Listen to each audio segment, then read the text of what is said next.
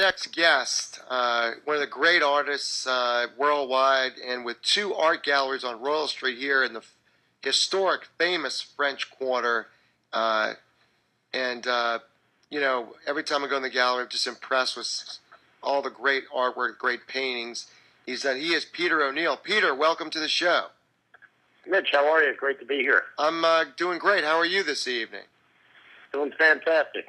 You know, I was reading your bio, and it's one of the most brutally honest bios I've seen, I guess it's the life of an artist kind of describes that, because you became an artist later in life, and yet you become so successful now. But can you take us a little bit back to how someone goes from doing what you were doing? You actually were involved with real estate at one time as well, and then deciding in their mid-30s to become an artist and struggle, and then become where you are today. Well, it's been a great trip, I'll tell you that. I wouldn't change any of it. My bio is who I am. I went through a real bad divorce in '96. I had a little breakdown, spent a little time in the hospital. And then when I get out, it was something I always wanted to try. And it was like I was living everybody else's life, my own. So I decided to just restart my life, and I got on a Greyhound bus and headed to St. Augustine with about $150 in my pocket, and set up on the street and did pencil portraits for $15. Well, how'd you end up deciding to go to St. Augustine, Florida? My brother was a police officer in Daytona Beach, Florida, and he had suggested St. Augustine. He said he'd seen artists out working on the street, and I just figured I'd give it a shot.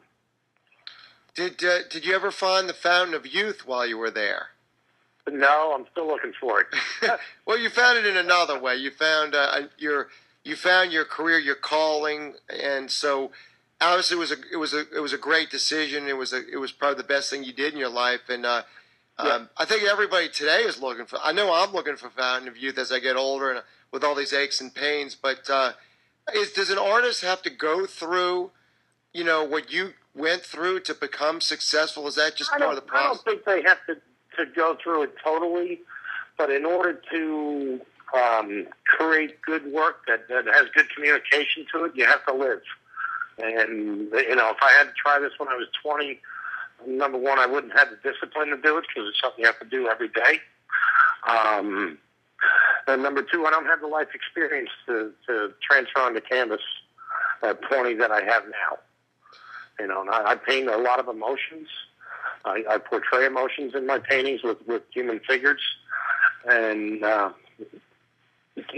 just never stopped witnessing these emotions, I guess you could say. Well, my eye is always open.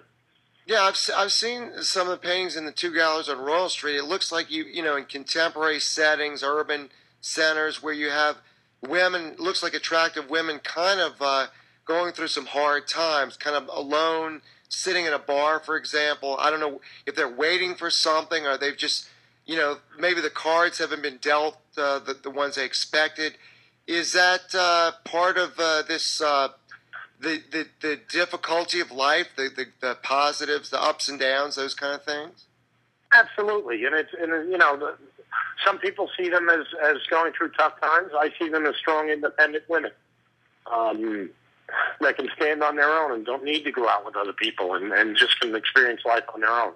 But there are some paintings where, they've gone through a breakup, or they've had a tough day at work, or there's other paintings where they're real happy. So I try to convey all the emotions. And being married 4 times, I've certainly seen a lot of the emotions of women. You should know women very well if you've been married 4 times. Yeah. Exactly. Like I said, my bio is pretty brutally honest. So. Tell us about 2 Minutes of Silence, which was a tribute to 9/11, which was probably the hardest thing that Americans have did. Something that we did not expect would ever happen to this country. It was just a difficult time, but if there was a positive that came out of it, a lot of people became unified. We became more into our country, more patriotic. Tell us a little bit about 2 Minutes of Silence. Sure. I'm from Staten Island, New York originally. So I had a lot of friends that were in the building. Some didn't make it out. And growing up on Staten Island, you either became a cop, fireman, or you worked up on Wall Street. So I was heavily connected in that area. And I actually did work in that area for a long time for off-track betting as a power mutual clerk when I was in my young 20s. I was actually on a flight to New York that day. Got back to Florida the next day. They put us down in Richmond. And I went right to work at the Eagle just to express my grief and get my feelings out about the situation. And then the painting took on a life of its own. We gave it to an auction where they were going to raise some money for the guys up there. It ended up selling for $20,000. We then, to this date, have donated over 17,000 prints of it. They're free for fire stations, police stations, military bases, emergency service personnel locations. And I made a promise to the guys in New York that as long as I was alive, I would be pushing this image to make sure that we as a country never forgot what happened that day. And we never forgot the heroic acts of fellow Americans. And you've got to be proud too, doing a lot of business here.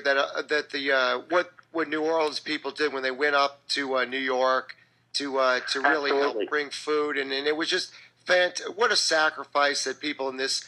It shows you what great people we have in character in this city. Yep, and it was interesting after Katrina. A lot of the firemen that I met through this tragedy had headed to New Orleans to help out down there. So it was just it was a nice payback. And being an original New Yorker, we're kind of get a reputation for being distant or rude. But when there's a problem, we really jump in and help. And we appreciate all the help that went to New York, and we try to repay it. And you mentioned about being a clerk at in the horse racing industry, so I'm sure you're crossing your fingers. I am too. And we've interviewed the trainer, Art Sherman, as well as Victor Espinoza, the jockey, who are two great guys, in my opinion. You think about Art Sherman, he's been in the business 60 years, and his 60th year might be his greatest year if Cal Chrome can pull it off. So I assume you're pulling for him in a couple of weeks at Belmont Park on that Saturday. Absolutely, at the Belmont. Hope he can make the long track. Well, let's hope so. It's always a question, that mile and a half and that third race in 5 weeks. But let's hope, because it would be great for the sport. Peter, thanks. Absolutely. Thanks again for joining us. I really appreciate your being so genuine and honest with us.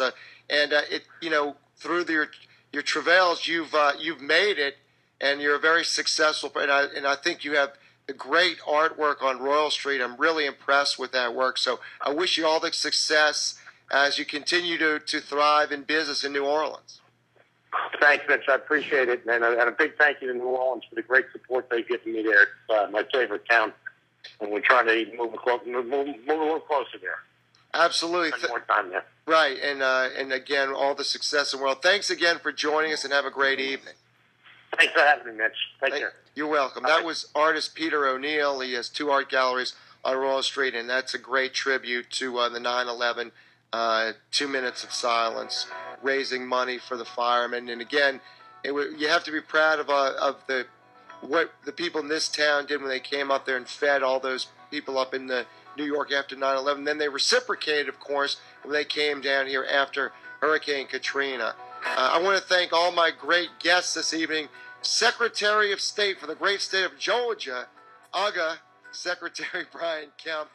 Also, Aislinn Hinyup from WGSO.